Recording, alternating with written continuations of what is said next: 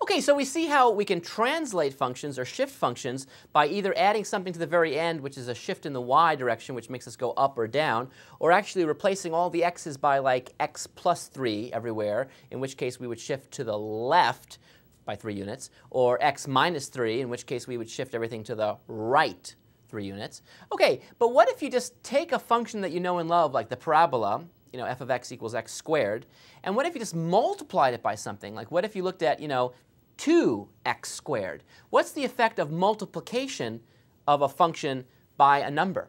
Well, let's see if we can figure out exactly how that would affect things. So let's actually look at the function f of x equals x squared. And so let's put up some axes here and see what it looks like. We know it's going to be this happy face parabola. Not a big surprise. In fact, we know it's always going to have positive y values, since in fact we know that, oh, what am I writing 2? F of x equals 2? What in the world? Where is my mind? I want this to be f of x equals x squared. Sometimes, have you noticed that, have you done this? You've written 2 when you meant to write x squared. I do that all the time. So let's just patch that up right there. F of x equals 2. Jeez. There we go. Look at that. OK, now let's actually try to plot some points just to see. Now we know exactly what this looks like, but I want to be accurate here. So I've got 0, 0. At 1, we're at 1, because 1 squared is 1. At 2, we're at 4. So we have 1, 2, 3, 4. So it looks like this. And there we sort of see the parabola. Now we've got the exact same thing going on the negative side. So I have negative 1, 1, and then 2, 4. Minus 2, 4. And if I connect them, we should get this beautiful looking parabola. Look how gorgeous. Drawing live parabolas, by the way, is a lot harder than it may look. You try it. Get a whole bunch of friends together and draw a parabola right in front of them. It's harder than it looks. Anyway, this is the function f of x equals x squared. OK, great. Now let's consider a different function. Let's consider this function now. Let's consider f of x equals 2x squared. OK. Now, so what I'm doing is I want to take this parabola and I want to multiply it by 2. Now, what's the effect going to be? Well, we know it's not going to be a shift effect, because if we're going to shift it, that means we have to add something to this. If it's not going to be a slide or a shift this way, because that means I replace the x by x plus 5 or x minus 5 or something. So we're not going to be shifting it. The parabola is going to basically stay in place somehow. But this is going to be some sort of distortion in some sense. And in fact, you could think of this as sort of like a stretching or contracting of the curve. And so what's going to happen is the following. Well, let's just try some examples and plot some points. If I plug in 0, notice that 0 squared times 2 is still 0. So that point, in fact, doesn't even move. Maybe nothing moves. Well, let's see. What about at 1?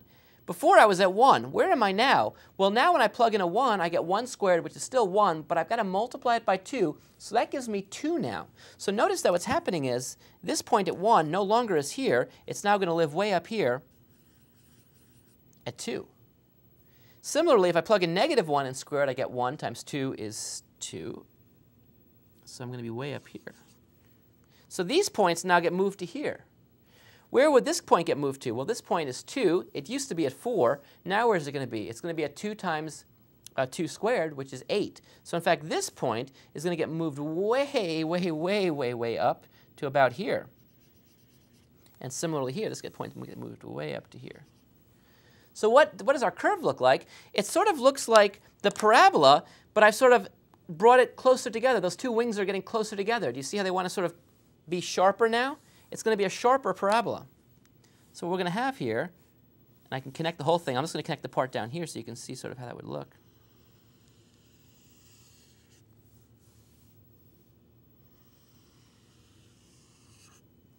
So it's going to be a much sharper parabola from the sense that these wings, in some sense, closed up a little bit. It's still the same kind of parabola curve, but now it's, in some sense, more steep. The steepness has increased, because instead of being out here, it's now here. So when you put in a multiplicative factor that's bigger than 1, what that does is it actually makes things more steep. It makes the steepness greater. So if I have a nice, happy little parabola like that, multiply it by 7, and it's going to be even more steep. So it's going to come down and then shoot up and then come back. Be really, really steep. The bigger the number, the sharper the steepness is going to be. What happens if you do the opposite thing? Let's take a look at what happens if we multiply by a number that's small. How about a half times x squared? Well, let's make a guess as to what we think is going to happen, then see if it actually happens or not. What's a good guess? Well, if I multiply by a number that's bigger than 1, it makes things really steeper. If I multiply it by a number less than 1, in some sense, maybe that should make things less steep. Maybe it should actually flare up and actually make the thing elongated and more genteel. Let's see if that's really what happens or not. So let's plug in some points. Well, notice it's 0. When I square it, I still get 0 times a half is still 0. So in fact, this point's still 0. What about at 1?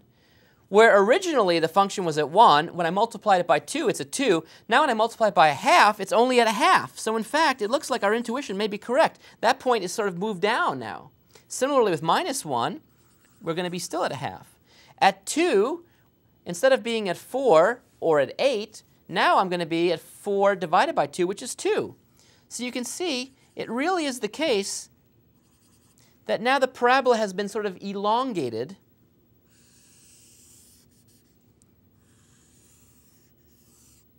And now is more gentle, you see? So when I multiply by a number that's less than 1 but still positive, then it sort of makes the curve sort of less curvy, a little bit more flat in a way. When I multiply it by a factor that's actually greater than 1, then it tightens the things up. It exaggerates all the stuff. Let's try another example.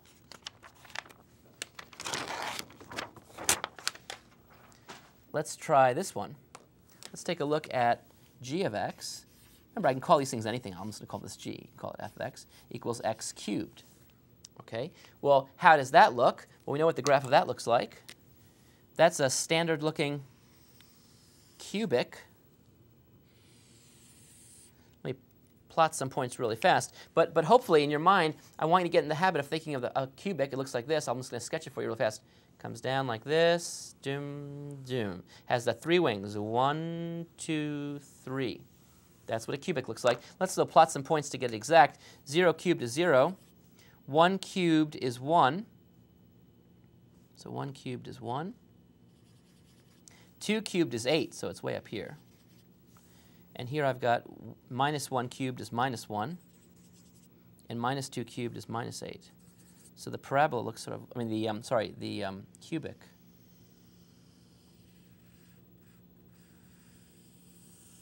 looks something like this.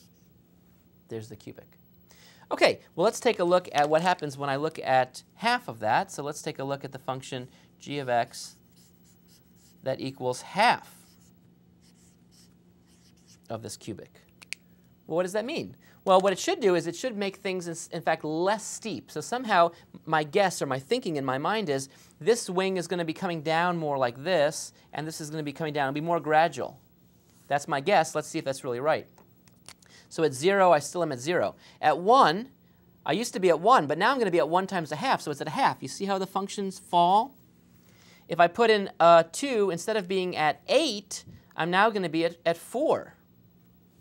So I'm way over here. And similarly down here, I'm going to be at minus a half, and here I'm going to be at minus 4. And so you can see that the cubic that I get in green is the same basic shape, but it's a little less steep. And if I were to multiply this by an even smaller number, like maybe 1 over 10, it would even be more dramatically less steep. It would even be more dramatically less steep. Yeah, you figure that one out for yourself. So that might be something like, 1 over 10 x cubed. I'm not doing this, by the way, to scale. I'm just trying to give you a sense. Whereas if I do something like this, if I multiplied it by a big number, like let's say I multiplied it by 8, that would tighten it up. So that would tighten it up, and it looks like this. It'd be sort of really dramatic. So I come down here. You see how it's like really tight now. So tightness means that we have a big coefficient. This might be like 8 x cubed. A small positive coefficient will make things more relaxed. And so that's the sort of way to think about it. And the same thing with the parabola, I'll remind you again, is that this is a parabola. If you multiply it by a big number, what's going to happen is it's going to tighten up. If I multiply it, but same basic shape, if I multiply it by a small number, like let's say 1/15, it sort of loosens up. It's still parabolic, but it sort of loosens up a little bit. Still a parabola, but a more relaxed parabola. So that's what happens by stretching, and that means just multiplying the function through by one fixed number. The number is big, the thing gets tight and more steep. If the number is sort of small but positive, then it becomes more relaxed. See, if it's big, you're uptight, right? And if it's smaller, you're sort of loose. Go with the flow. Try these.